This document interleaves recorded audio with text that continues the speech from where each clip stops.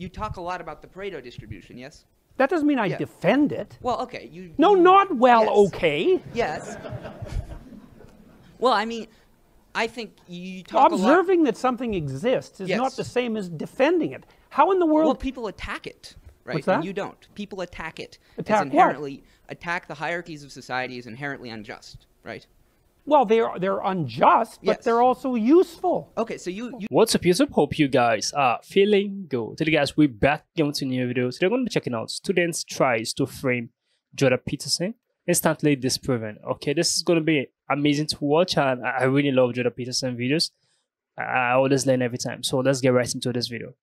So the idea that I've put thought into this is perhaps an optimistic one, but as you might imagine, you've been a topic of conversation on this campus a lot in the past week or so, certainly among a lot of us who discuss politics. And one of the things that sort of united people who like and dislike a lot of your ideas is that we appreciate your defense of free speech, and we appreciate you coming here to talk about it with us.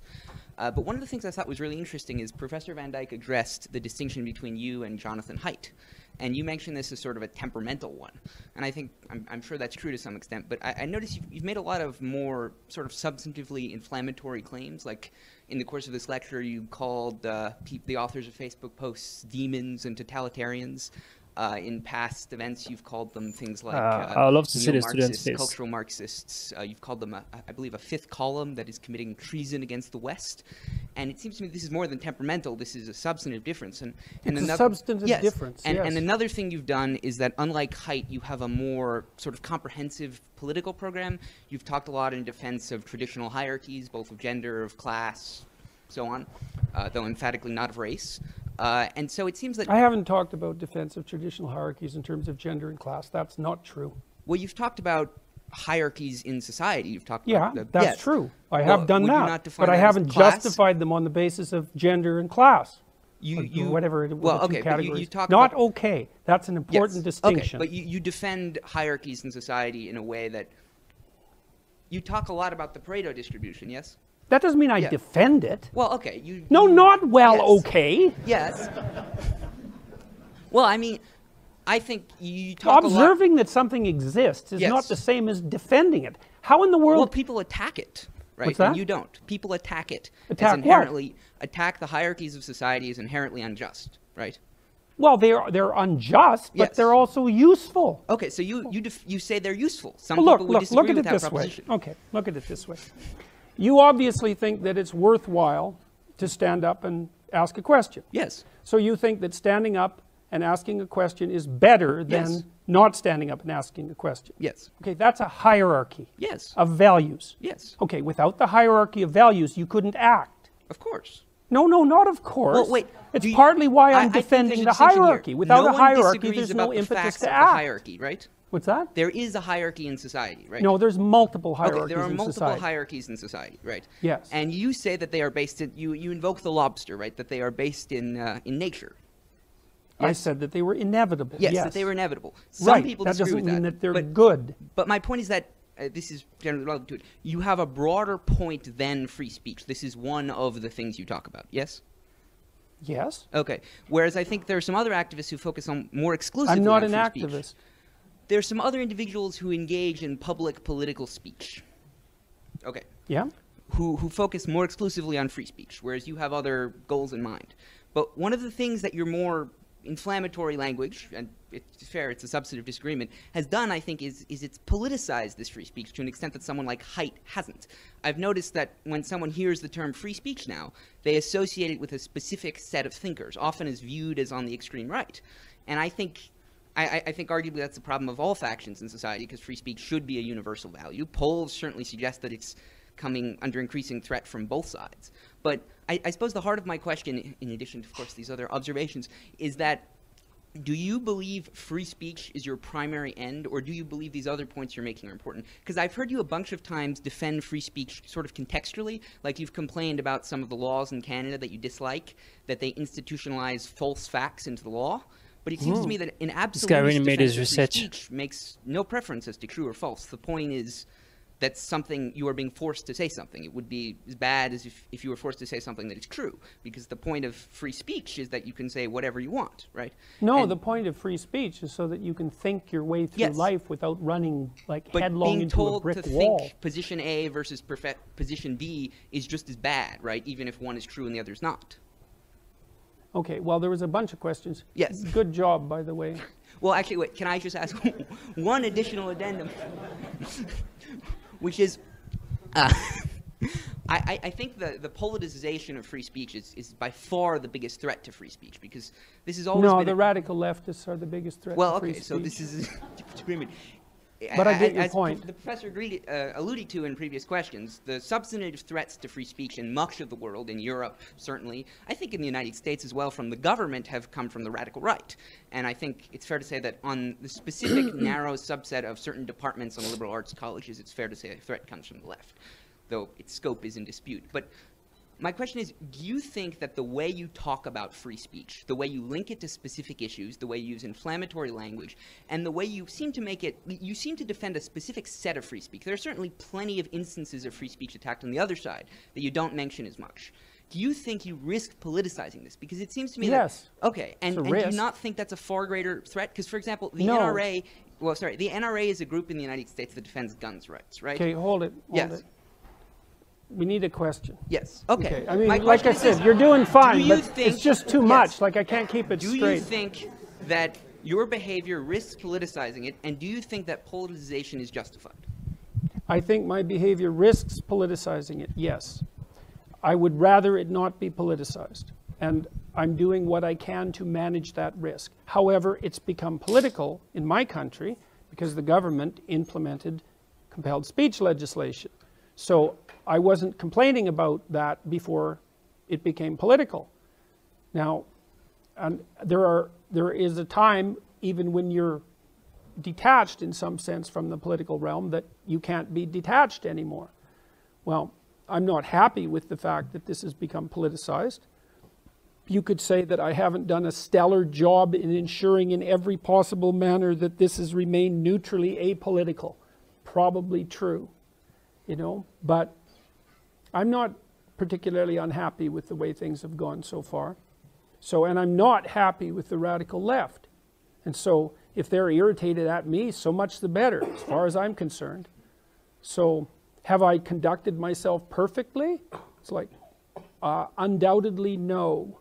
So, I've got more than my fair share of faults, and a temper is one of them. But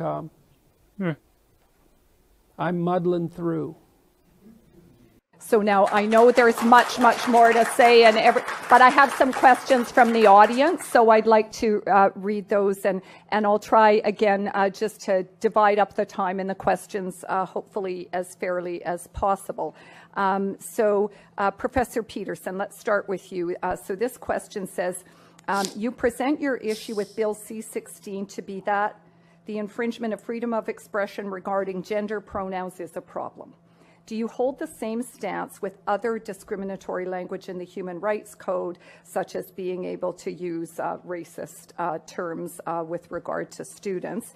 And if you believe that one of these things is a violation but not the other one, why? I'm not sure I read that out all that well, but you get the idea. Okay, well, so one thing I would like to point out before I answer that, just so you all notice, is that I have in fact been denounced today. And what I am saying has in fact been described as hate propaganda. So one thing I'd like to suggest to you, every single person in the audience, you're next. That is hurtful. So keep it in mind.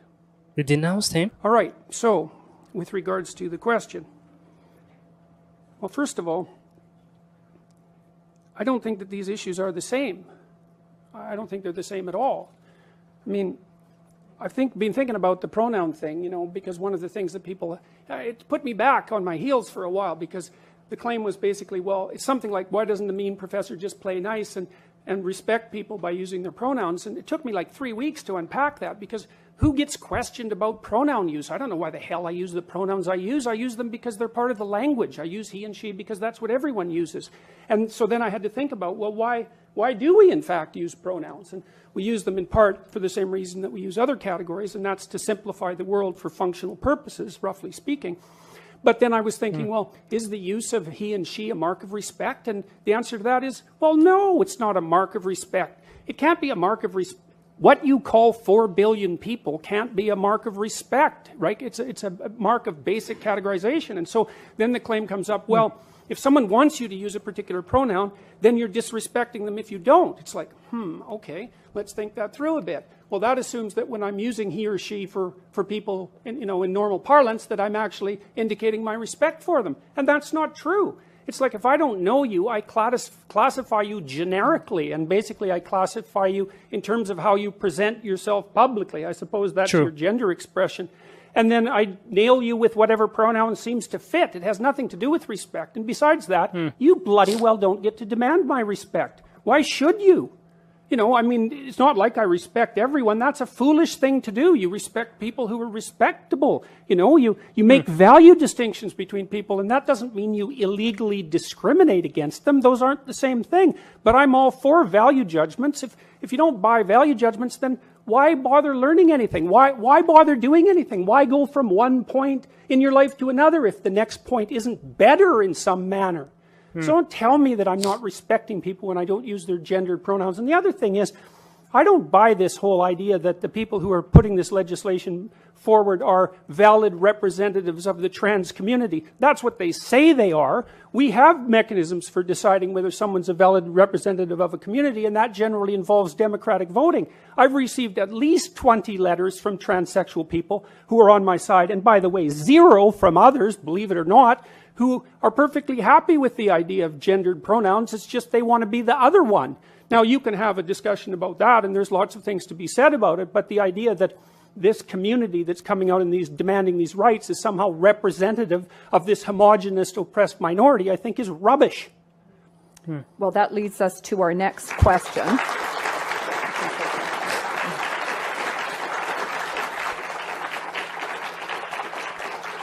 And for this question, I'm going to ask both Professor Kosman and Professor Bryson to comment on it.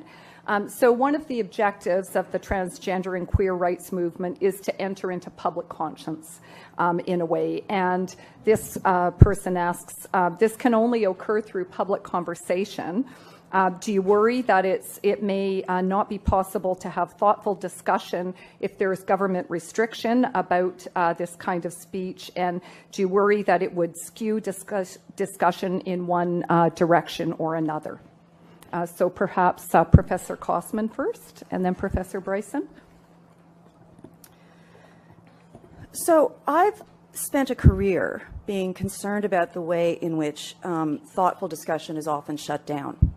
And I've been concerned about it on the right, I've been concerned about it on the left, and I've been concerned about it in the mushy middle. And I think that Professor Peterson has actually performed some of this today, insofar as he just said that he was denounced here today and that they're going to come for you next. So the thing is about speech is that everybody gets it. And you say something and you then get criticized. So Professor Peterson hasn't been denounced, some might want to, but he has been severely criticized. And that is actually what speech does. That is what speech does. I think that there is an important way to have public discussions around a whole range of issues. I would welcome a discussion on the role of hate speech provisions. I would welcome a discussion around the role of hate speech and its desirability, about whether the Supreme Court of Canada is right or not right in upholding its constitutionality. But I would like to have that debate with someone who is knowledgeable about the law.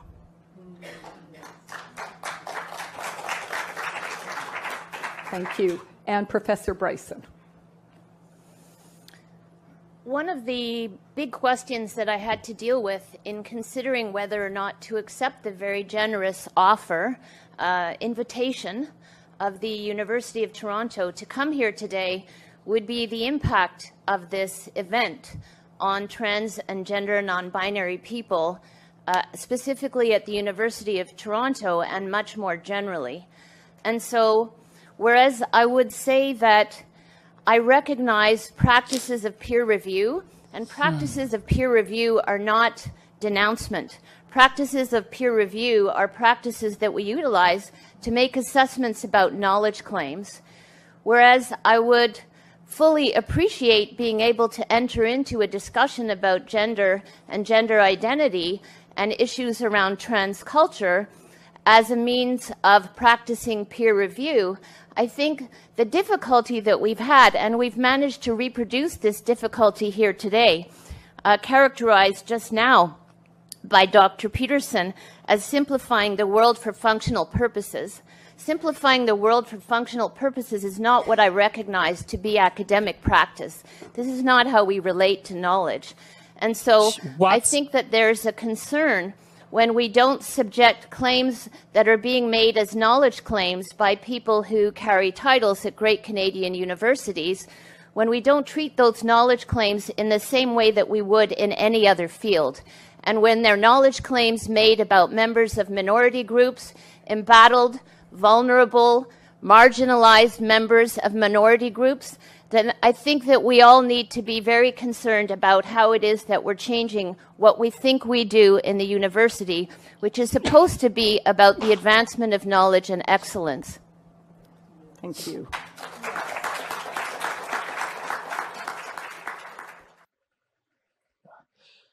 Oh my goodness. How in the world is the first woman who spoke a lawyer and the second one a professor?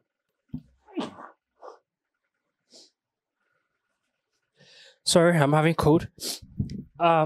This is crazy. Let's start from the beginning. The students who debated, professor who was trying to get some clarity, tell professor that his speech are hurtful towards other people.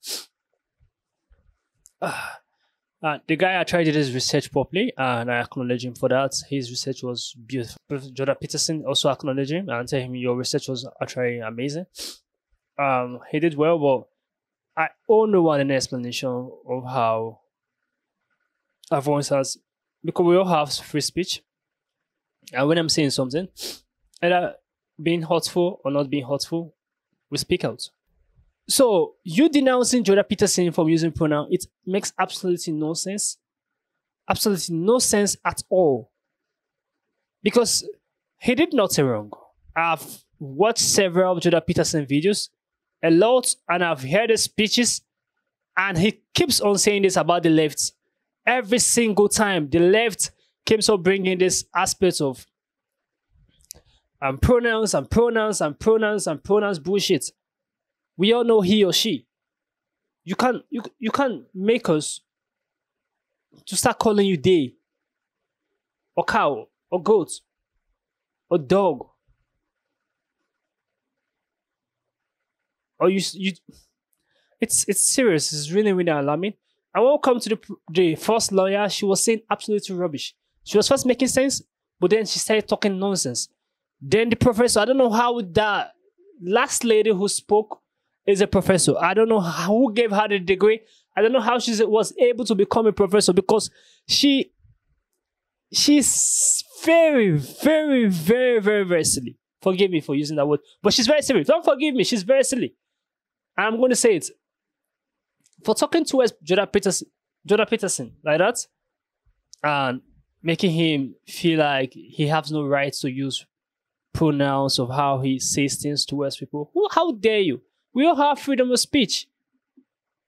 That last lady right there, she actually provoked me. I hate her entire speech from the start to the end.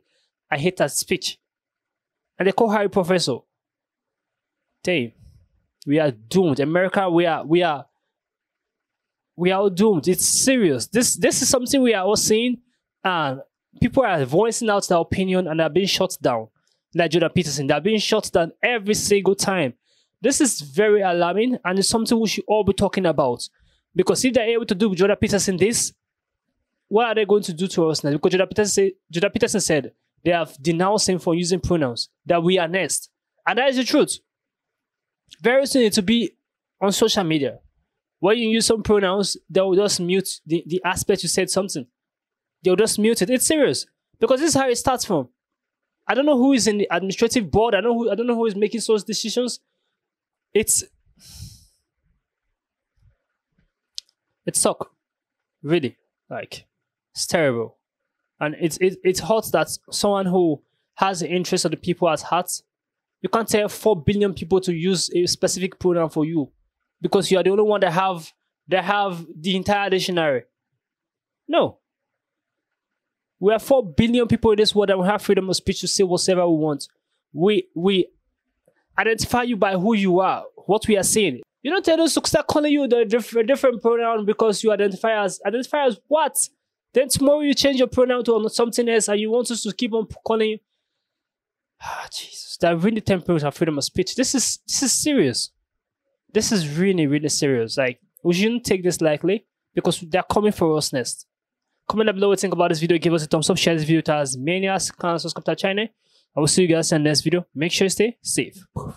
I just want a bag, like an old lady. I'm backwoods smoking, I don't own papers, pass that 808. That don't shake her. Oh, bitch, you know I'm grinding like a pro skater. Baby mama bugging, I'm so quick to hit ignore. Buku bitch in my bed, I got scales all